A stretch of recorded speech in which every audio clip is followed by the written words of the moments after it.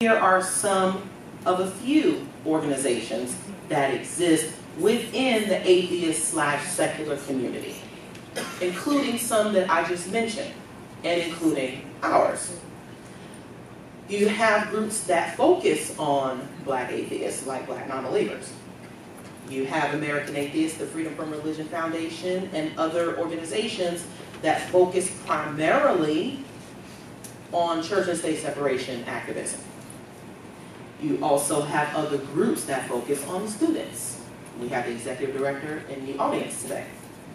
And we also have Sunday Assembly. So we have much more representation in the community than we did a few years ago.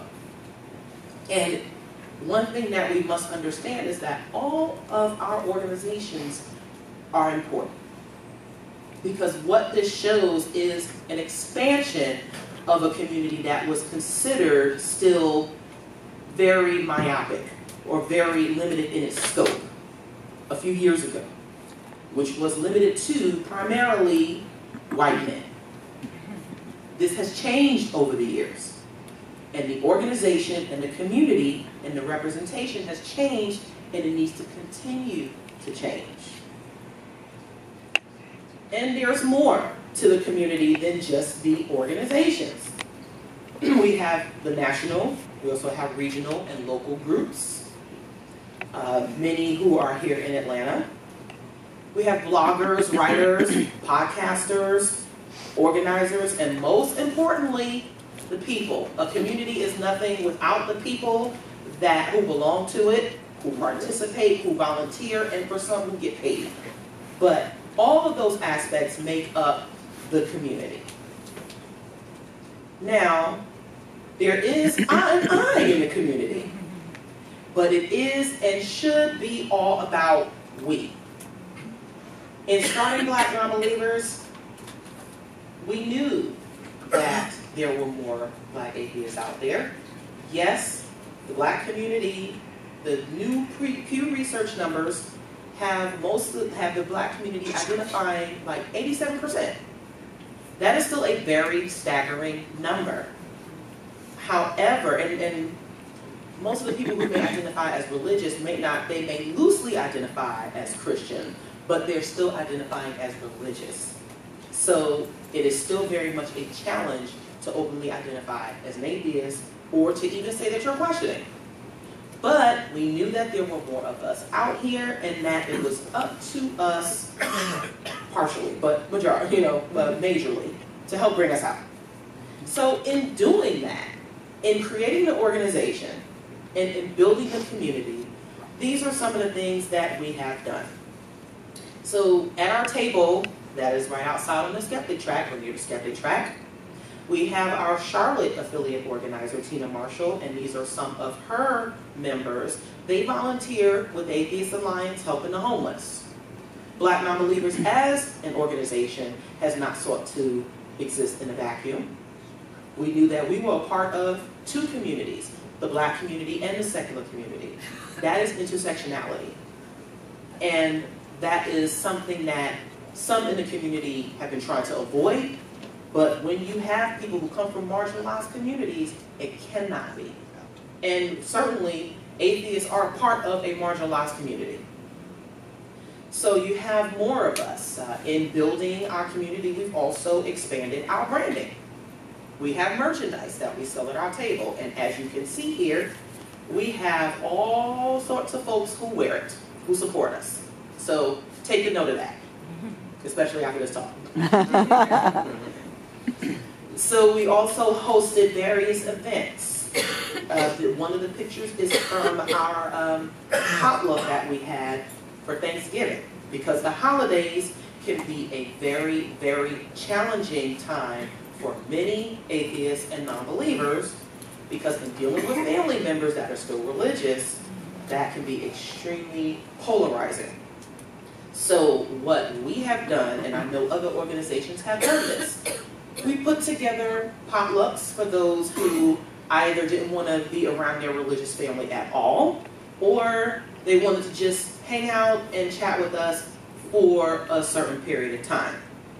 And that is okay to do. And also we have our event. We had our first ever convention at sea last year. And we're having one again this year. And one of our premises is that we party and bullshit. Because in dealing with some of the things that we deal with all the time, there has to be an opportunity for us to relax and unwind. And I will tell you something, many of our members had never been on a cruise a day in their lives. There are so many people who have given their lives to their religious communities that they have not lived for themselves. And that is one thing that we seek to change within our organization, is for people to live their best lives openly as secular, atheist, non-believer, however you identify, but to live your best life first, because that is how we continue to maintain our community. But this is how we also build it. We've started our convention at sea. And in doing so, we've changed lives. This is a submission from our Being Changes Lives campaign that we launched last year, where members and allies submit testimonies about our organization, how they left religion, they thought they were alone, and they found Black non-believers. And they've also expressed their support for Black non-believers. The young man in this picture was the organizer for our Milwaukee affiliate. Unfortunately, he passed away in February. He was very, very young. He was in his early 30s, just suddenly. And we, of course, contributed to his children's scholarship fund and funeral expenses. But it was a very, very tragic event. But that's also how we showed that we were building that community, because we helped to support our own, especially in their time of need. So we have changed lives as an organization. What should we be doing as a community? We should be providing support, first and foremost. Our community, we pride ourselves on our intellectual capability, our intellectual prowess, but when it comes to openly identifying, that's still very isolated, because granted, once you have come to this realization, where do you go next? Who else do you talk to when your religious family doesn't want to talk to you, which is a thing? That is a reality for many of us. So, in addition to the educational part, the science, the skepticism, support in our communities that we build is very, very important. Resources are very important, and that could be literary, that could be that's in some of everything that we think of. Resources, books, information. If there is a service that you can offer to people and to your organizations, that counts as resources. And of course, money is always a good resource. That's one of the most important. But it isn't the only thing that can be contributed. So just keeping that in mind. Resources take on, and also, again, media resources. There are just all sorts of connections that we can build upon to help support our community. Opportunities, paid and volunteer. Now, even with DragonCon, a lot of this is volunteer efforts, which is very, very, very, very much appreciated. Paid is always better, but when we know that this is a community that is still very new, especially the expansion part of it. A lot of it is volunteering. You're putting in a lot of your blood, sweat, and tears. I know I certainly have. But it provides opportunities also to grow new activists who are getting involved, who are finding the community. Because much of it is still very new, it is still up to us to build it. That was one of the, what is that line from Field of Dreams? If you build it, they will come. And at the time that we got involved with the community, there wasn't an organization for Black atheists who were trying to get folks organized in person. There were other Black atheist groups, but we were the only organization that was getting people together on the ground. And guess what? We couldn't fight for the other organizations to do it. We knew that we had to do it. Right. And also work with others along the way. And so in providing those, and that also provided other opportunities, again, for people to participate, as well as people to get involved and start organizing and start amplifying their voices. Because as an organization, some of our members have written books. I can recall one time where there was one of our members. He continuously talked about how it was hard to openly identify. He had to have 2 separate Facebook accounts, one for his atheist page, one for his atheism, one for his family, and how hard it was to, to date women, particularly black women, because we are still one of the most highly religious demographics. A few years later, he comes out with a book called The Everyday Atheist. I was like, wait a minute, like, what?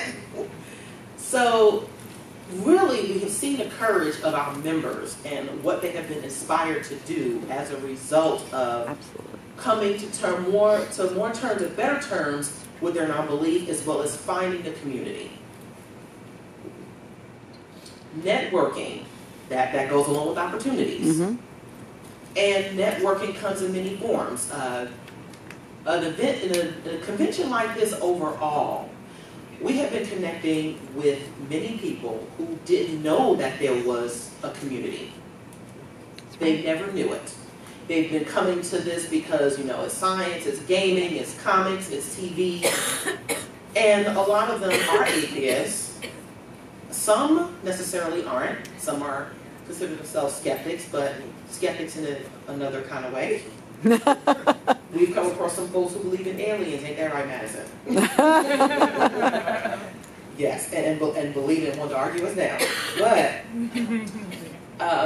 this was an opportunity for us to, and for everyone here that is on this track, to connect and help bring more folks into the community. Because even with a large event like this, which is great, many of them may have never thought to actually organize with atheist and secular groups. Right. And so this is part of networking, kind of going into events that we may not have thought of before, and bringing some folks in.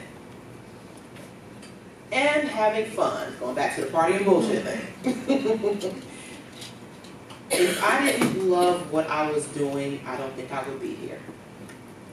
This became very, very important to me in late 2010 to 2011. And it just so happened that what I was doing, my field of work,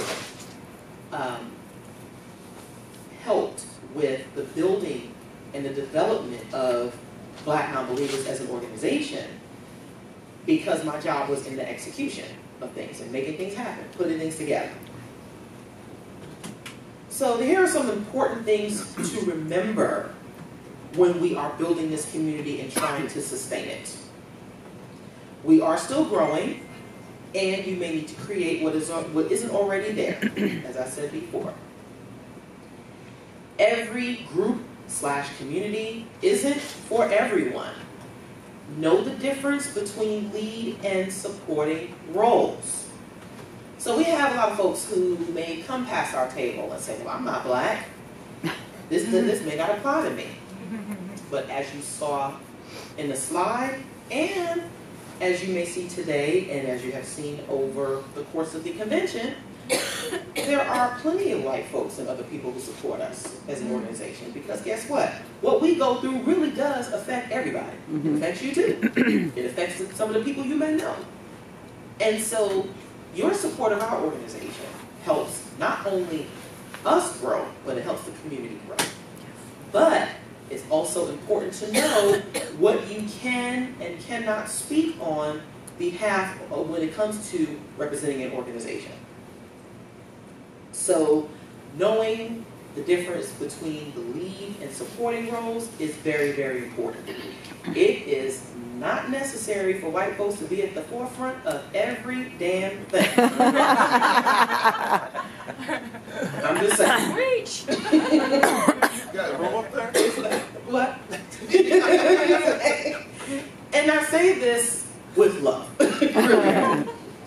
But because of the fact that we are still very much living in a white supremacist world, we really are, where now the racists are emboldened, now more than ever. For those of us who are progressive, for those who are serious about progression and change, the voices from the communities that are represented really do need to be amplified, and we should be working more together. Right. And there's a way for us to work together and acknowledge what is going on without robbing anyone of their agency. So just keeping that in mind. Utilize, not use, fellow organizers, members, and resources.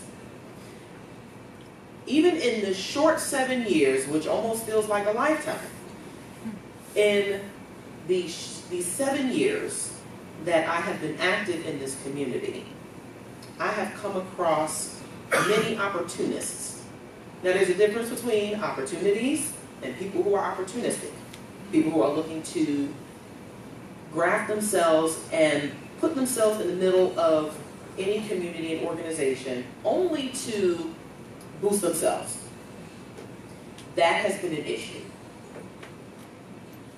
And a lot of this work tends to fall on the very few. It is a lot of hard work.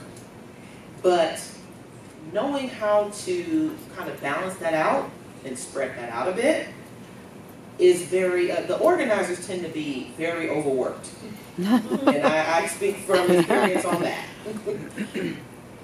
But utilizing us to a point where, yes, we are able to get our voices out there and others and to build that community and speak on the issues that are not just important to us but to everyone, requires that we are not putting too much work on the people who know how to do it, where we are covering for those who just aren't. It is important to be dedicated, genuine, and sufficient. Dedicated means that, again, even when we don't want to get up, even when we don't want to do this work, we still do it. Because there are times when we are battling the evangelicals, and when we are even dealing with folks who are struggling with their religion and still carry some of those characteristics over into the secular community, because a community is a community and it is made up of people, and people can be shitty. Yep.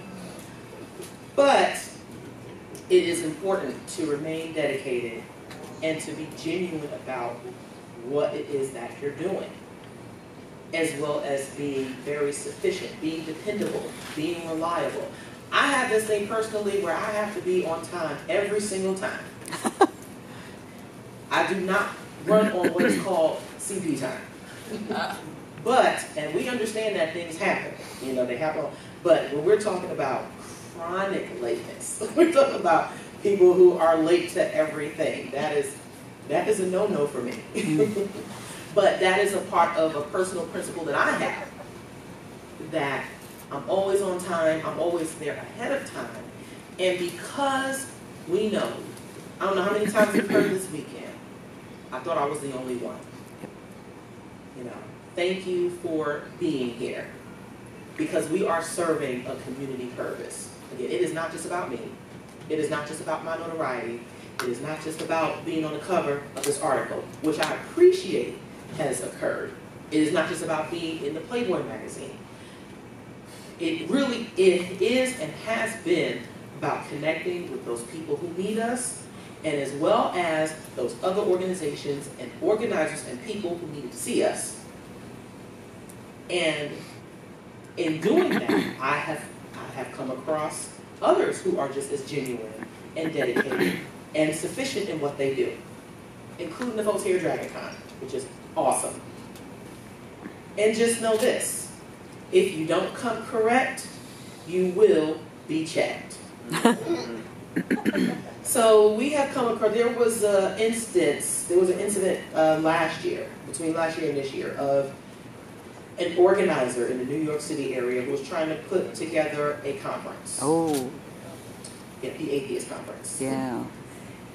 Now, I have once considered this person a good friend, because seem to be supportive of Black non-believers, as well as the movement. But the interesting thing along the way is you begin to figure out what people's capabilities are along the way. And unfortunately, we found out that there was a history of manipulation with this individual, which reared its ugly head when they were trying to put together this conference. And what happened was he got called out. And I think as a community that values evidence, you know, we value ourselves, we pride ourselves on the information and the evidence, and hey, we need, what is it? We need receipts, right? So when people are coming with those salesmen, or who happen to think that this work is easier said than done.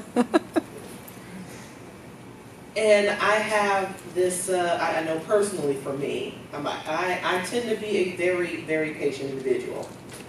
But if I see something that looks a little odd or seems a bit funny, then hey, I may say something about it.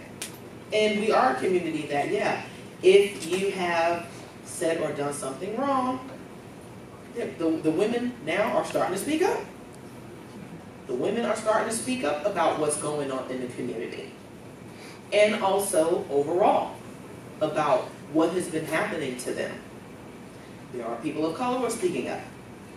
There are young people who are speaking up. And so I like the fact that when you're building a community, sometimes there is discourse. There is dissent. We're not going to agree on everything. And it should be about problem solving. Okay, we have this problem. What are we going to do about it? It can either be rectified. You know, we can either, you know, we can revise and change some things, and some things we may just have to eliminate. That's fine. We don't have to be afraid of that. Because even with our marginalized communities, there are some things we have to manage, and that is perfectly okay. So in closing, in March of this year, before the American Atheist Convention, before the Playboy magazine, in addition to running Black non-believers, starting it, developing it, for 10 years, I was the event services manager at the Centers for Disease Control at the Royal campus right near Emory University, not too far away. So yes, I was running my organization, growing the organization, working a full-time job. I have a family, I have a husband, and I have 3 children. So just imagine how much I was doing. Easy. I make it look easy. But in March of this year, I made a choice to resign from that full-time job and take on activism full-time. I decided to dedicate myself to the movement and to my organization. And because it needed to grow, I needed to make a choice. There was, you know, some other things that happened along the way. You know, I pretty much outgrown that job. But, so now, in addition to, I said, I am 100% involved with Black non-believers and other aspects of the movement. Again, I still serve on the board for American Atheists. I also am now part of the advisory council for the Georgia 3Rs Project, which is Rights, Responsibilities, and Respect. It's a project of the museum out of DC. And what they're doing is implementing more comprehensive religious education in public schools in certain Georgia counties, which means that they are learning about all religions and those who are non-religious and atheists. So it is an interfaith initiative. So I now serve on that advisory council. Wow. And I've also created a Patreon, which I hope to get your support for. And what I do, if you're familiar with Patreon, it is a content building engine for podcasters, speakers, activists. And what I do is I create community building content, as well as I talk about some offhanded thoughts that I have. I'm a very unorthodox individual. And there are some things that, yes, there are some things that I cannot always express in a public forum, like Facebook, for example. And there are some things you probably just don't want to see there. But I talk about them on my Patreon because it is a better way for you to get to know me and my life experiences as well as my activism. And there may be some things that you can learn from. So for as little as $1 a month, you can support my Patreon and have access to some things, and there are also some giveaways that I have on there. If you become a certain level, a certain Patreon supporter. And this helps me with my activism. It helps pay the bills until I can find that other full-time job that I can get paid doing what I love.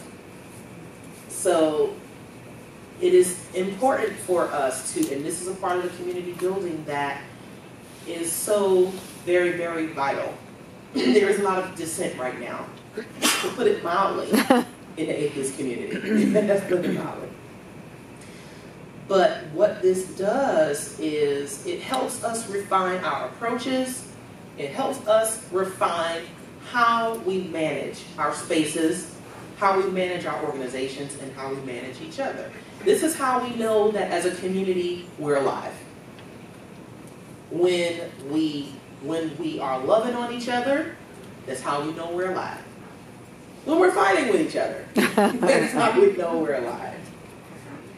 It is a part of the human experience, and the human experience should dictate that we are learning something every day and learning how to do something different every day. Connecting with not just those that we love, which is very important, but also new people. It is always about refinement and how to do things better. We don't have to put ourselves out there like the religious community who lulls people in on that emotional aspect. But emotion is something that we shouldn't take for granted in this community. It can go along with the information as well as the evidence-based practices that we encourage so strongly. So in that, in what we continue to do, what we continue to support, is how we continue to build our community and have it survive for years to come. Thank you.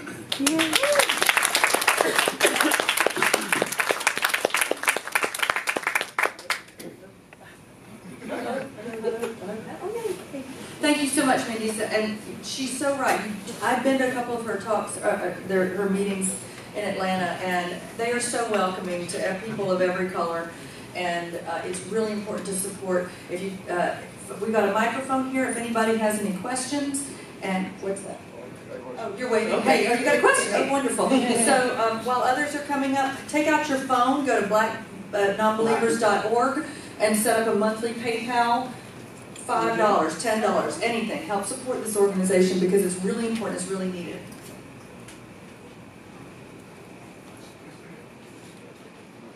Yes. Hello.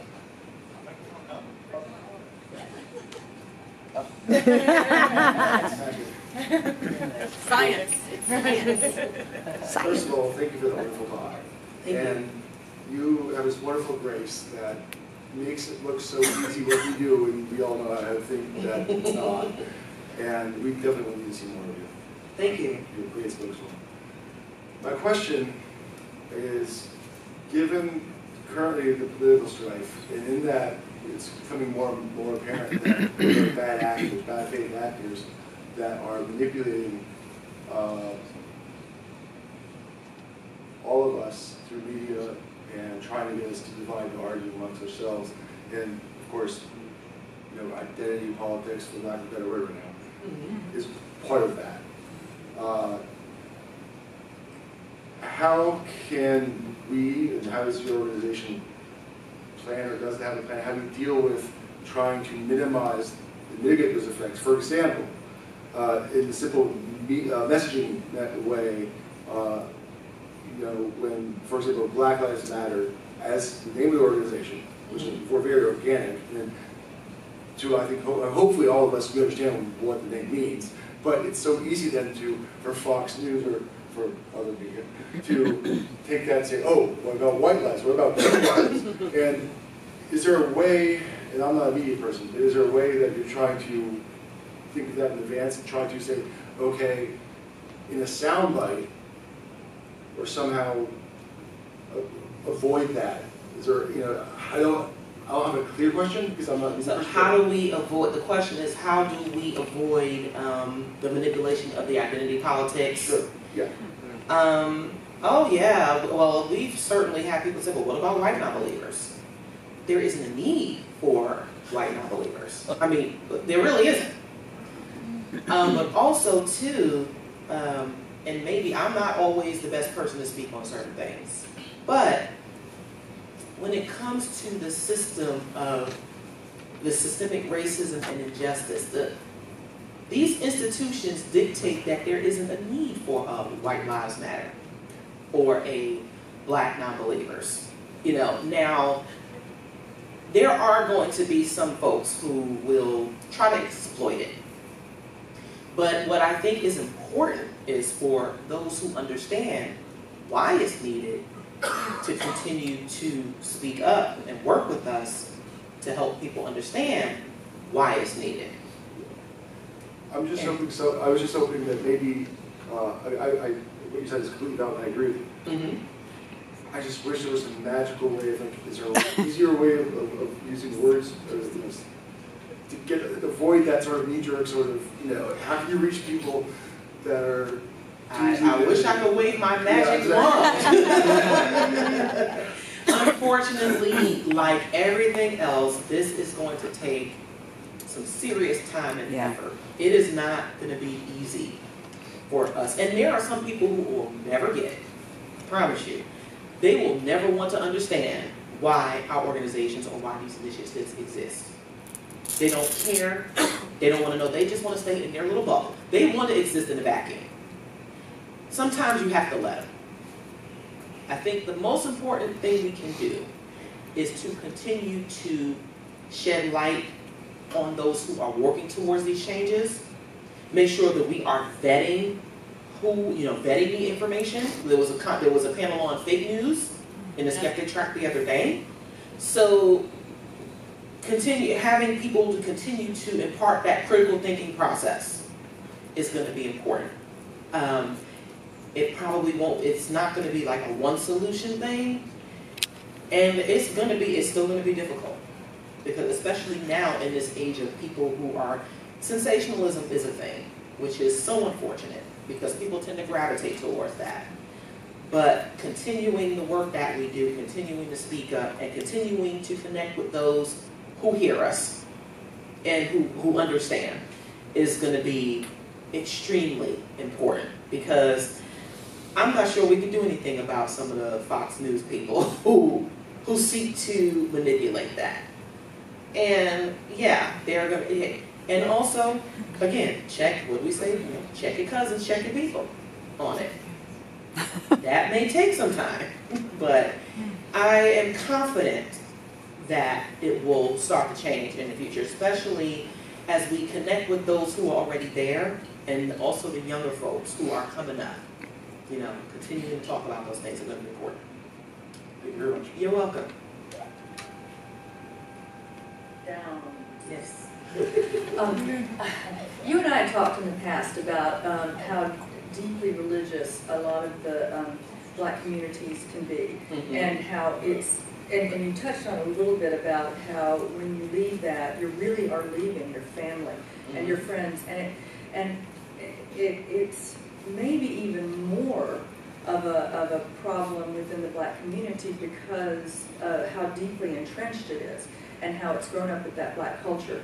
And would you please comment more on that and tell me what if you've seen any dramatic successes or dramatic failures for that matter, because that's interesting too. Actually, yes. Well, the history of the black community has been one of perseverance, revolution, breaking these, ideals, not just ideals, but rallying against and fighting against injustice, and things that have been perpetuated against us. The church, though, has been the sustaining community through a lot of those times. Do I think it deserves to be revered as much? No, I don't. What's happening now, though, is that while a large number of black folks are still religious,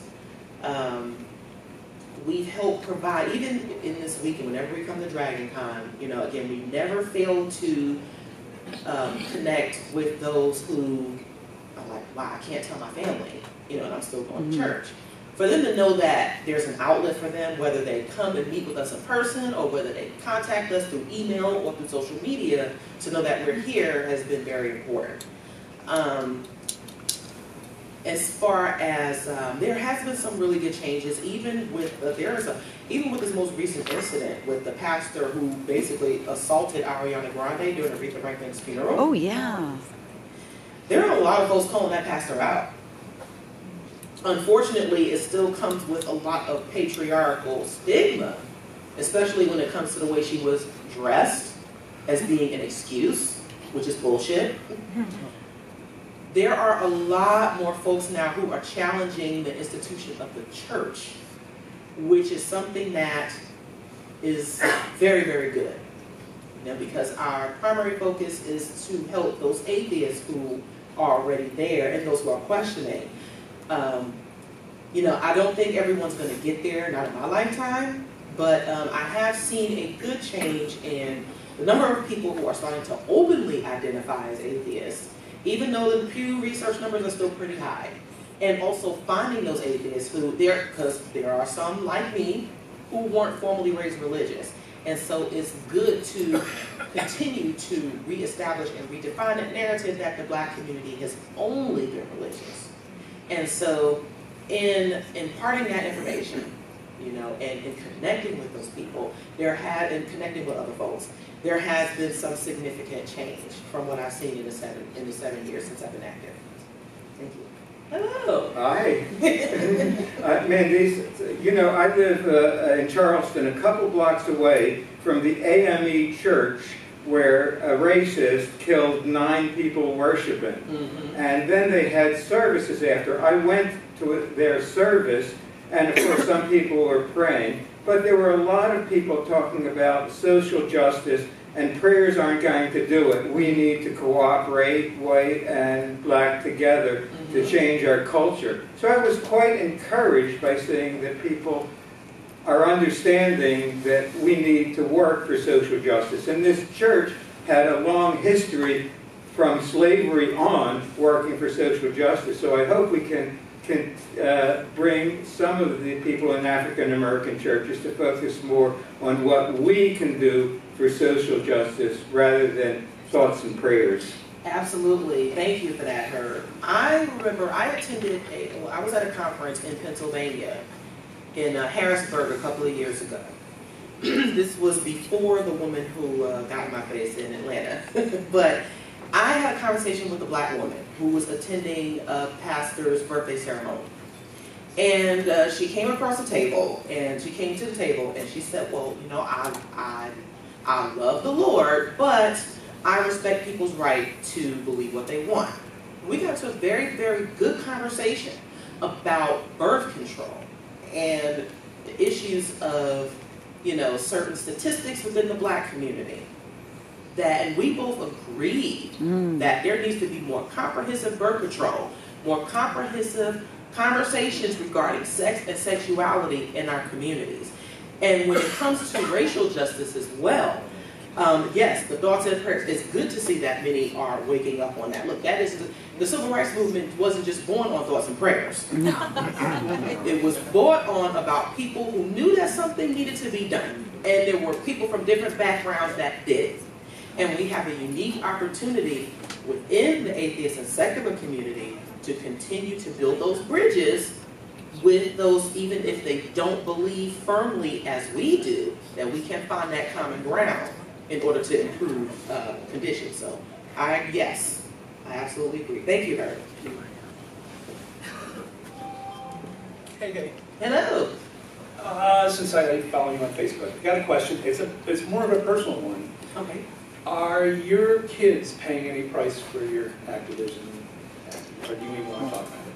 No, I actually will. No, I am concerned. I was concerned last year about my youngest son, Miles, who has a friend who, both of them participated in the Georgia State Science and Technology competition.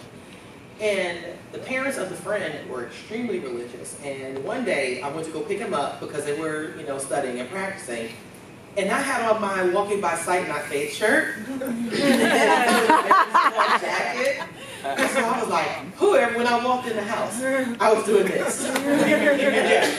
I covered up my shirt because the parents were very nice people. Yeah. But they had they had some wall art that said something about, blessed are they who serve in the Lord. And I was like, but I will tell you that my daughter, who recently graduated with her undergrad degree from Johnson Wales University, in high school, she had an assignment to write a memoir, and the teacher had been previously making religious references. He had previously made religious references, and so in rebellion and in defiance, she wrote her memoir about why she acknowledged herself as an atheist. Wow. Now, mind you, before then, I didn't know that she openly identified as an atheist. It was sort of her coming out. And, she had seen the activism with Black non-believers, with our activities, and she didn't tell me until after the paper was submitted. And she was concerned about what the teacher would do. Yeah. And I told her, I said, well, we'll wait and see, but if he gives you any trouble, you let me know. We'll be right at that school. Turns out she got a 95. Woo!